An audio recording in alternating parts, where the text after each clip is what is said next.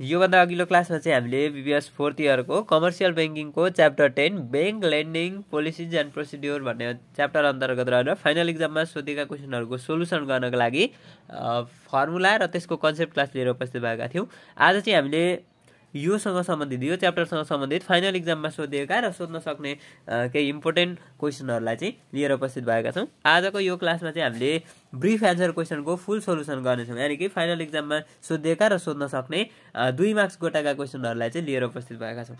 Question number 1 यानी कि 2078 सालमा सोधिएको क्वेशन यहाँ छ। Your monthly billing statement is rupees 5 lakh. Monthly billing statement चाहिँ कति छ अरे त 5 लाख छ अरे। क्याश एडभान्स भनेको तपाईले अगाडि नै क्याश लिइसक्नु भएको छ using NIC Asia credit card.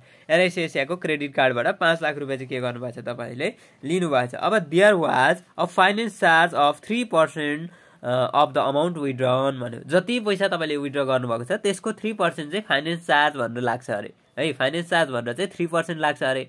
अनि विथड्रन and interest for the billing period. त्यो बिलिङ पिरियड भनेको 1 महिनाको इन्ट्रेस्ट चाहिँ कति हुन्छ अरे त रुपीस 5990 हुन्छ अरे। What is the annual percentage rate APR on the cash advance for the billing period भन्नु।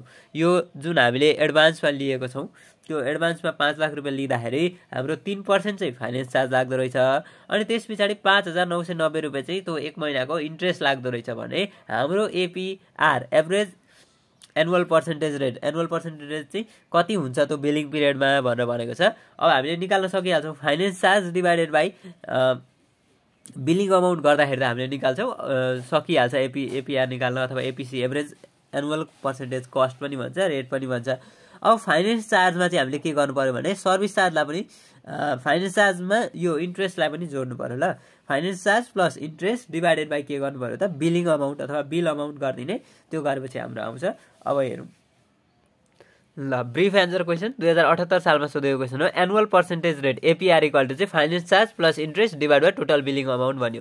फाइनान्स चार्ज चाहिँ के भनेको थियो भने जति हामीले पैसा विथड्र गरेको त्यसको 3% लाग्छ भनेको 5 लाख रुपैयाँ विथड्र गरेको त्यसको 3% लाग्छ भनेको 0.03 पर्सेन्टेजलाई चाहिँ हामीले डेसिमल फर्ममा कन्भर्ट गर्ने भनेको थियो है। प्लस 5990 उसले इन्ट्रेस्ट भनेर दिएको छ। त्यो 1 महिनाको पिरियडमा 1 महिनाको पिरियडको लागि निकालेको एडभान्समा क्रेडिट कार्ड युज गरेर त्यसलाई चाहिँ 5990 रुपैयाँ चाहिँ इन्ट्रेस्टको रूपमा तिर्नुपर्छ भनेपछि यो finance charge plus interest divide by चाहिँ हामीले टोटल बिलिङ अमाउन्ट कति लिएको त हामीले 1 महिनाको लागि 5 लाख रुपैयाँ लिएको भनेपछि 4.198 आउँदो रहेछ ल। कसरी आउँदो रहेछ हेरौँ। 0.03 इन्टु 5 लाख प्लस 5990 गरिदिने कति हुँदो रहेछ 20990 हुँदो रहेछ भागा 5 लाख गरिदिनु पर्यो। गर्दाखेरि कति भयो त 0.04198 आयो इन्टु अब यो पर्सेन्टेजमा लानको लागि 100 ले मल्टिप्लाई गर्नु पर्यो 4.198% चाहिँ हाम्रो के आयो त एनुअल पर्सेन्टेज रेट अथवा एनुअल पर्सेन्टेज कस्ट आयो। अब हामी अर्को क्वेशन हेर्छौं। क्वेशन नम्बर 2 2077 साल र 2075 सालमा एउटै क्वेशन सोधेको रहेछ। What is the monthly mortgage payment for a 1 lakh loan at 12% interest rate for 10 year भन्नु। मन्थली मोर्गेज पेमेन्ट है मन्थली मोर्गेज पेमेन्ट कति हुन्छ 1 लाख रुपैयाँ चाहिँ हाम्रो लोन अमाउन्ट रहेछ हैन। 12% इन्ट्रेस्ट रेटमा रहेछ 10 इयर चाहिँ हाम्रो के रहेछ त म्याच्युरिटी पिरियड रहेछ भने अब यसबाट हामीले के गर्नु पर्यो त मन्थली मोर्गेज पेमेन्ट निकाल्नु पर्यो ल। मन्थली मोर्गेज पेमेन्ट निकाल्नु पर्यो। अब हामी यो पनि हेरौँ ल। अब पेमेन्टको फर्मुला त के थियो त भन्दाखेरि PBA present value of annuity divide by PBI of I percent an थियो। अब मन्थली भन्दैछ है। मन्थली भनिसकेपछि के गर्नु पर्यो भने पीबीआई अफ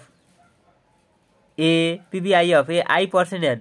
अब आई पर्सेन्ट भनेको मन्थली भनेको कारणले यहाँ कति दिएको थियो त हामीलाई 12% इन्ट्रेस्ट रेट अनि त्यसपछि 10 इयरको लागि भनेको थियो। अब मन्थली निकाल्दाखेरि डिवाइड बाइ 12 गर्नु पर्यो। आईलाई चाहिँ डिवाइड गर्ने एनलाई चाहिँ के गर्ने त मल्टिप्लाई गरिदिने। डिवाइड बाइ 12 गर्दा कति भयो 1% भयो। अनि 10 इन्टु 12 भनेको मन्थलाई चाहिँ के गर्ने यो जुन टाइम पिरियडलाई चाहिँ के गर्ने त मल्टिप्लाई गरिदिने। यो चाहिँ एन हुन्छ यो चाहिँ आई हुन्छ। 1% यो 12 डिवाइड बाइ 12 भनेको 1 भइहाल्यो। अनि 10 इन्टु 12 भनेको 120 1% 120 गर्नु पर्यो। अब 1% 120 त हाम्रो यो फाइनान्शियल टेबलमा हुँदैन। 1% 120 हुन्छ त 1%। अब यहाँ त हामीसँग जम्मा 60 पिरियड मात्रै छ 60 वटा पिरियडको मात्रै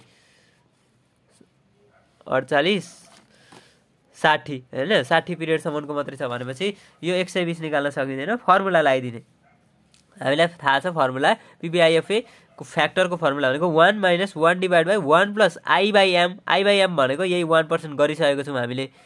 I/m अनि पावर n * m गर्नु पर्यो भनेको 1 लाख डिभाइड बाइ 1 - 1 / 1 + I भनेको त 0.12। अब यो सिधै 0.01 राखेर गर्दा पनि हुन्छ, अथवा यहाँ अहिले बुझाउनको लागि चाहिँ 0.12 भनेको 12% हाम्रो इन्ट्रेस्ट रेट दिएको थियो, डिभाइड बाइ 12 गर्यौँ मन्थली। एम भनेको चाहिँ नम्बर अफ कम्पाउन्डिङ पिरियड है। जस्तो अब सेमी एनुअल भयो भने 2 हुन्छ, अनि क्वार्टर भयो भने चाहिँ 4 हुन्छ। अनि 10 भनेको इयर हाम्रो दिएको थियो, इन्टु 12 भनेको मन्थली कम्पाउन्डिङ भएर 12 ले मल्टिप्लाई गर्यो। अनि डिभाइड बाई I/m। अब डिभाइड बाई आई त हुन्छ, अब मन्थली भएको कारणले गर्दा एम कम्पाउन्डिङ पिरियड 12 आयो, 0.12 डिभाइड बाई 12 भयो है। अब यति गरिसकिसकेपछि यो 1 लाख त जस्ताको तस्तै राखिदिने लास्टसम्म नै। अब 1 माइनस यो के गर्नु पर्यो भने 0.01 हुन्छ, 1.01 भयो नि। 0.01 + 1 भनेको 1.01 तलको हेर्दैछौँ। पावर भनेको यहाँनिर छ। अब कति मल्टिप्लाई गर्नु त 10 × 12 भनेको 120 गर्दाखेरि कति हुँदो रहेछ हाम्रो 3.30038 हुँदो रहेछ है। 3.30038 हुँदो रहेछ। अनि यति भइसकिसकेपछि अब के गर्ने, यहाँ 3.30299 छ है। 30299 भनेको 30038 मात्रै हुँदो रहेछ। अब यो अलिअलि हाम्रो राउन्डिङ फिगरले गर्दाखेरि चेन्ज भयो। अब यति भइसकिसकेपछि अब 1 डिभाइड बाई गर्नु पर्यो नि त। 1 डिभाइड बाई, अब यो यति आइसकेपछि 1 डिभाइड बाई यो एन्सर गर्नु पर्यो, गर्दाखेरि कति भयो 0.30299। यो हामीले एकैचोटि निकालेको रहेछौँ यहाँसम्म। अब यो यति भाग सक्यो है, यति भाग सक्यो। अब यहाँ के छ त -1 छ भनेपछि 1 माइनस अहिले जुन हामीले यो निकालेको छौँ त्यो गर्नु पर्यो, गर्दाखेरि 0.69700 आयो। अझै यो माथिको मात्रै सक्यो। अब अझै तल हामीले के गर्नुपर्ने छ त 0.01 ले भाग गर्नुपर्ने छ। यो अहिले आएको 0.69700 डिभाइड बाई 0.01 ले भाग गरिदिने, गर्दा कति हुन्छ भने 69.7005 हुँदो रहेछ।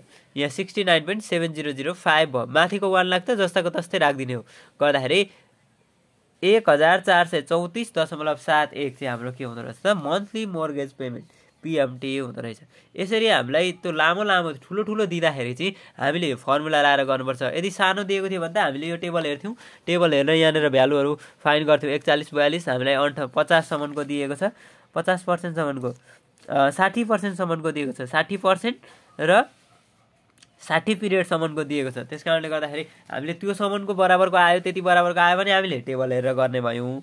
अब त्योभन्दा ठुलो आयो भने चाहिँ हामीले के गर्छौँ त फर्मुला लगाइदिन्छौँ अनि गर्छौँ।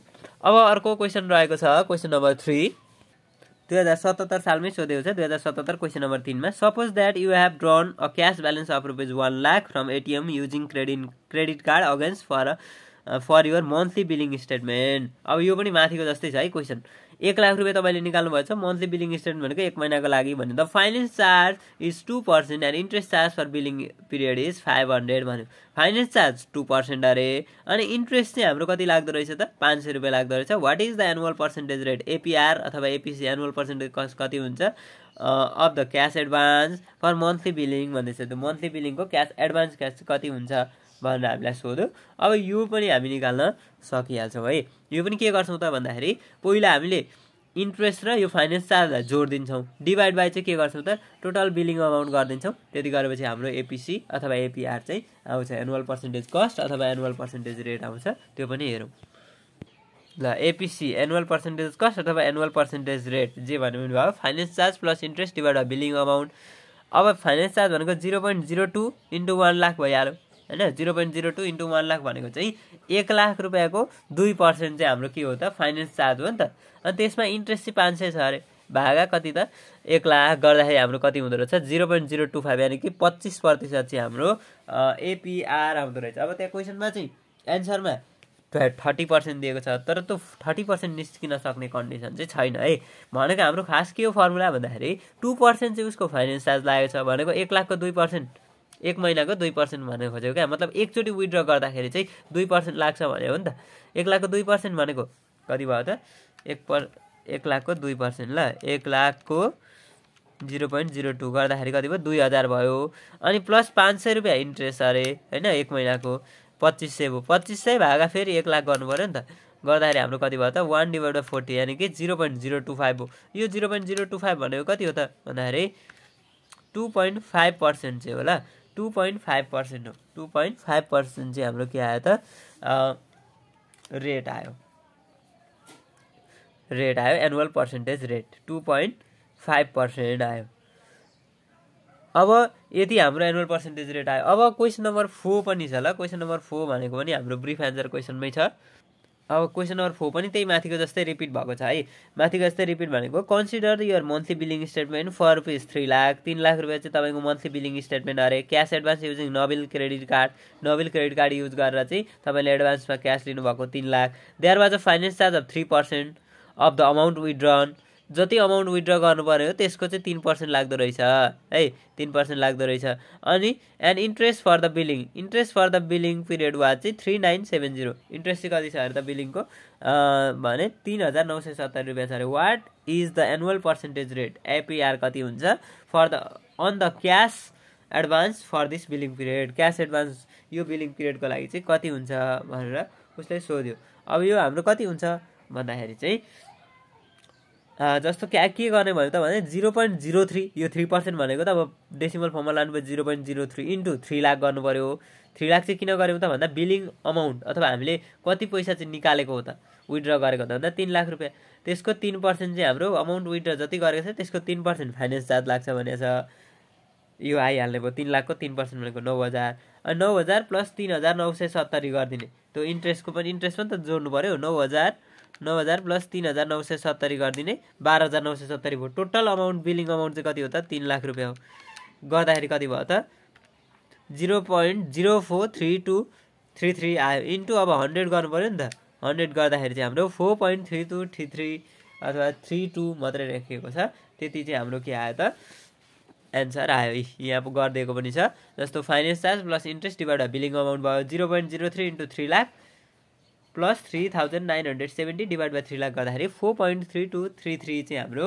फाइनल एन्सर आयो यसको नाम चाहिँ एनुअल पर्सेन्टेज रेट अथवा एनुअल पर्सेन्टेज कस्ट हो है यसरी चाहिँ यो ब्रिफ एन्सर क्वेसन हामीलाई च्याप्टर 10 अन्तर्गत रहेर bank lending policies and procedure भन्ने च्याप्टरको चाहिँ ब्रिफ एन्सर क्वेसन फाइनल एक्जाममा सोधिएका र सोध्न सक्ने खालका ब्रिफ एन्सर क्वेसनको सोल्युसन सक्यौँ तपाईँलाई भिडियो कस्तो लाग्यो भिडियो मन पऱ्यो भने भिडियो लाइक गरिदिनु होला र च्यानल सब्सक्राइब गरिदिनु होला हस् थ्याङ्क यू